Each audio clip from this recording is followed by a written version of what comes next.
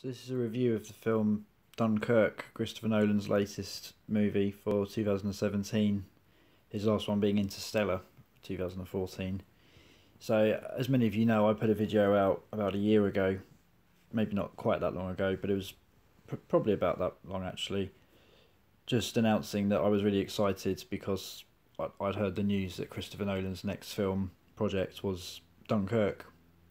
And I did a video, which I've got a link to in the description, where I talked about, at the time I talked about what I wanted to see from a Christopher Nolan war film and all the things I was hoping for, all that business, and the fact I was a fan of Christopher Nolan's films, all that stuff. So many of you will probably have seen that video, many of my subscribers at least, so you'll probably want to know what I think of the film, which I think most people have probably now seen if they're interested in it, 'cause it's been out about a week now. So I've seen it twice, I'll say that, because I'm not one to review stuff or even form much of an opinion until I've really let it absorb. I've really absorbed it and I've seen it multiple times, or I've seen it once and really had time to think about it. I don't like making snap judgments. I really hate coming out of a cinema and sort of being forced to make a stance on whether or not something was good or bad or whatever. So yeah, I saw it. The first time I saw it, which was a week ago, I walked out. I'll be honest, I walked out with mixed feelings actually. I wasn't really sure what I felt. I walked out of it and I felt to myself that it wasn't quite the film I wanted to see, because it's not a conventional war film. That's the first thing I will say about this film. I don't think anyone really expected Christopher Nolan to make a 15 or 18 rated Saving Private Ryan style movie. But I was hoping for a bit of that. I was hoping for a bit of good old combat, as they say, if you know what I mean. Like just a bit of infantry combat and stuff. But you don't really get that in this film. It becomes quite clear. I mean, not initially actually, but after about 15 minutes into the film, it becomes clear that this isn't going to be a conventional war film. This is a sort of impressionist, art house style film. It's really a film about an event. It's not really drama driven. It's that sort of thing. It's quite unique, really. I can't really think of many other films that have really gone down that route. But anyway, so like I said, I came out of it feeling a little bit disappointed, and I thought to myself, well, in a way I felt like it was almost disrespectful to the veterans of Dunkirk to make a film like that. I was thinking maybe he should have just made a conventional war film. But I went away and thought about it, and I woke up in the morning and I was like, you know what, actually, yeah, that had some great scenes in it. There were moments of real tension. There were some really impressive scenes, some particularly standout moments, and all really to do with the aerial dogfights. I think that was really the main thing about the film that stands out for me. The Spitfires flying in formation, and the combat with the German Luftwaffe, mostly the Messerschmitts, and I think there was a Heinkel in it at one point. But it didn't really seal the deal. I thought to myself, I really need to go and see that again. I waited a few days and I saw it again on Friday night, so a couple of days ago, and it certainly worked more for me seeing it the second time. It really works for me, in fact. And I think it's a brilliant film. It isn't the film I was expecting. I was basically expecting a conventional war film, but now I've really gone away and thought about it. I actually quite like the way Nolan tackled this particular event, this particular World War II battle, because what it does really is it reinforces that Nolan is a kind of auteur filmmaker. Really, he does things the way he wants to do them, and the studios can't really interfere with his process. He's basically been given $100 million to make a war film, and he's gone away and made it. And he's made it the way he wanted to make it. And there doesn't seem to be much in the way of compromise. He had a vision. I think he even wrote the screenplay as well. So this is his project essentially, and it works. It's very good film. It's got some great scenes. I think Mark Rylance is particularly good in it. And interestingly, what many people don't realise is, I think, I'm not 100% on this, but I suspect Christopher Nolan based a lot of Mark Rylance's character on a real life character, which you should go away and read up on, called Charles Lightoller, who I think was one of the last, or I think he was the most senior surviving officer of the Titanic at the time of Dunkirk. So he was a real veteran, an old hand, a naval old hand. So he kind of knew. He was a wise character, shall we say, and he plays that in the film. He's a really adept seaman and very astute and very aware of the German aircrafts and things. And he just plays a very good everyman style period type man. Very brilliant character. Really spot on. Really well observed by Christopher Nolan, I think, that particular character. And then you've also got, obviously, Tom Hardy in the Spitfire. He's fine. Doesn't do a lot, to be honest, as far as I'm concerned, but he's very good in the film. And you've got Cillian Murphy kind of playing a shell-shocked troop. And infantry officer, I think he is. When I first saw that film, when I first saw Dunkirk, I didn't really understand what the point of his character was. But when you see it a second time, I kind of missed it the first time. But basically, when you see it a second time, you realise that there's a flashback sequence where you see him before the tragic incident, which caused him to basically lose his mind, lose his head entirely. And he's very, very collected, very calm, very gentlemanly, very officer class in his mannerisms. And he seems to be on the ball, and all the troops are rallying around him. And then something happens, which you never actually see on screen. And he's a broken man at that point when he gets picked up by Mark Rylance and his crew and his sons on the boat. So I thought that was very good, and I understand why his character is in the film now, and it's a good character. And who else have you got in it? Well, you've got Kenneth Branagh, who's a very accomplished director and thespian, I think, and he's very good in the film. He just plays I'm not entirely sure if he's an admiral, but he's a high-ranking naval officer, and he's good in the film. You never really see him do much. He just stands around on the pier, but he's just observing and overseeing the evacuation, making sure that everything's going to plan, talking at length. He's very much the exposition character of the film, I would say, along with the army lieutenant, or whatever the rank is, lieutenant, I should say, considering the fact this is a British film, set in Britain, or set amongst the British troops. But anyway, they're all good characters essentially, and they all play their role. Harry Styles, I only just know who he is, and I thought he was fine. I thought he played the role pretty well as far as I'm concerned, as the sort of the infantryman bumbling around trying to escape and continuously kind of like not quite making it away until the end. I loved a bit at the end as well. I loved the scene in England where they're on the train. Not many people touched on that, but that was all very, very well done. And that all started to feel a little bit more conventional, actually, to me. That started to feel like a conventional World War II film at that point, where you've got the troops arriving in England, getting mobbed by all the civilians at the train station with beers and stuff, and you've got the old man kind of acting very shyly around them, presumably a World War One veteran who's kind of aware that it's all going to happen again in his lifetime and he's seen it all before, that kind of thing. Mark Rylance is very good in that, because there's a scene where a troop confronts one of the RAF guys and says, "Where were you?" which is what happens in Dunkirk. All the guys on the beach just assumed the RAF had abandoned them, but that was very far from the reality, which a recent documentary I watched on BBC in the UK exposed. The RAF did a massive amount of fighting during Dunkirk and kept the Luftwaffe at bay, which was actually partly why Dunkirk was such a successful operation, because the Spitfire predominantly was really ploughing into the Luftwaffe, and I think it was a 2-to-1 kill ratio or something like that, so the Luftwaffe just couldn't sustain it.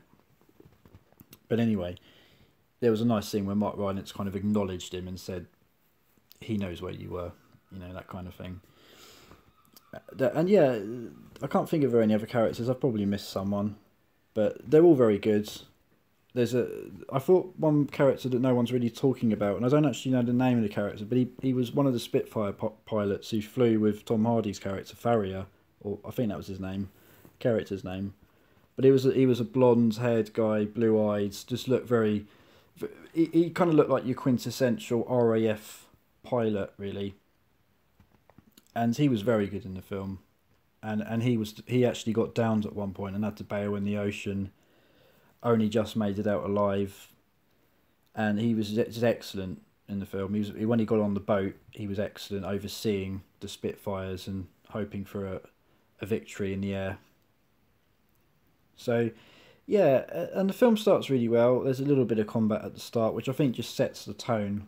It's not really combat. You just hear some gunshots, very loud gunshots, and you kind of just get a sense of, right, this is, yeah, the enemy are closing in. I think that's really what that's all about. It's just a sense of being surrounded. But I did want to see a little bit more resistance on the Brits. I wanted to see some, and they really, I mean, there was rearguard action. It wasn't just down to the French, although the French were heavily involved. I think I would have liked to have seen perhaps a fourth act to the film, because it was only a 2 hour long film. It could have been 2.5 hours, really.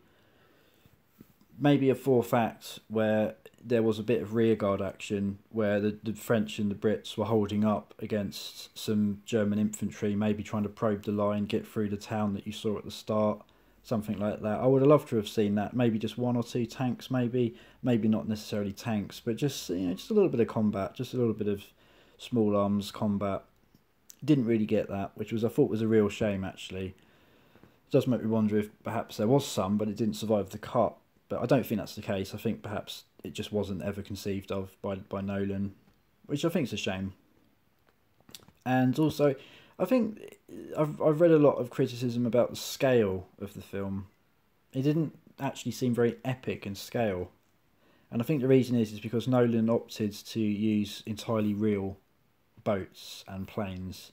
I think the boats, in fact, were real boats from the time. They've all been kind of looked after and maintained throughout the decades, and they were used during the 60th Dunkirk anniversary, I believe. So they've done the journey back to Dunkirk before, and they did it again for the film, and that's nice to know. I mean, I appreciate that Nolan wanted to capture all real stuff on screen, but I do think perhaps we needed 1 or 2 shots more that really conveyed the scale of the boat evacuation. Maybe some miniatures, shots, because Nolan's very anti-CGI, and I understand that. But maybe we just needed some shots where you got all of the real boats on screen, but maybe in the background we could have just had a painting or some very, very light CGI touches, just to give you that sense of scale.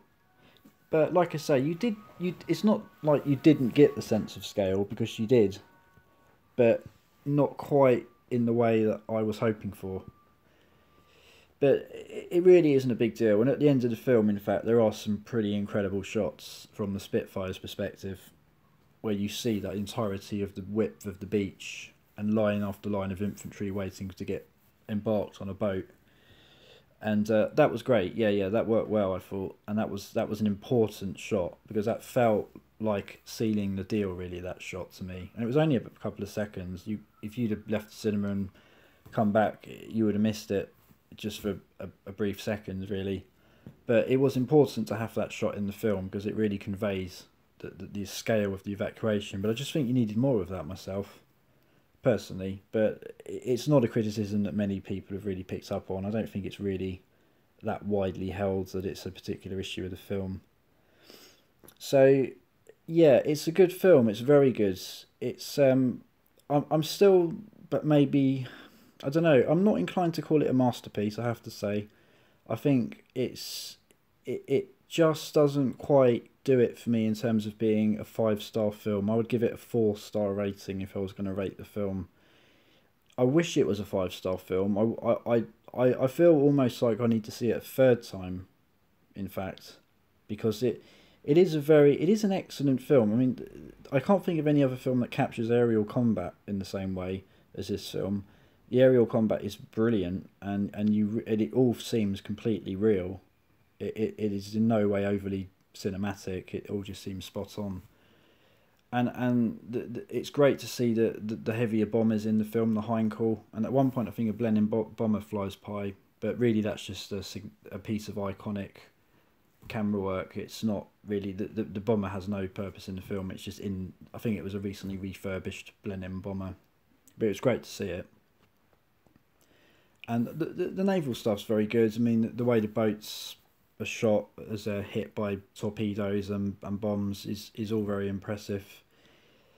But it's just not quite epic enough, I don't think. It just feels at times like it's just not quite large enough scale, which is odd because the budget was very high. It's not like the money wasn't there. I think it all goes back to artistic decisions by Nolan. He just didn't want to embrace CGI. He didn't want to go down the Pearl Harbor, Michael Bay route of saying, right, let's just add some crazy explosions and stuff. I mean, obviously we don't want that in film.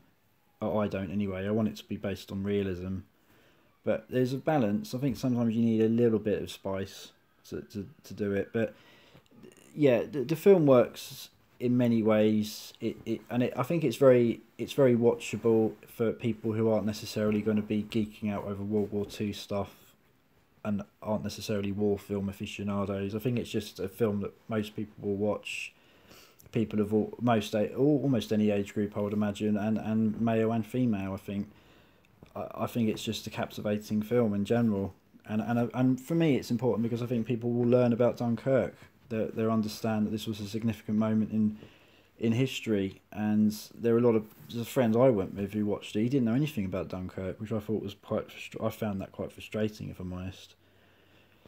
But he watched it, and he obviously now knows a fair bit about Dunkirk.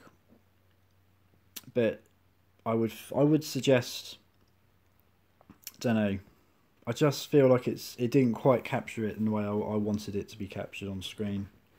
I kind of wanted it to be a bit more conventional, and also I wanted it to be a bit more adult, really. I wanted a bit more gore.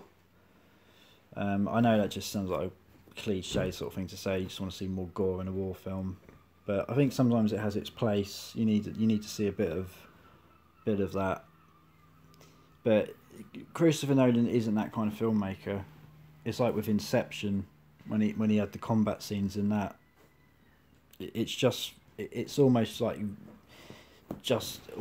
art. It's like a dance, really. It's not really anything other than that with Christopher Nolan. He's not really an action film director. It's not his style at all. He's more about tension. So that's the way I see it. But anyway, it's a great film. And it does the whole topic, the whole event of Dunkirk justice, in my opinion, and the timeline business I had no issue with.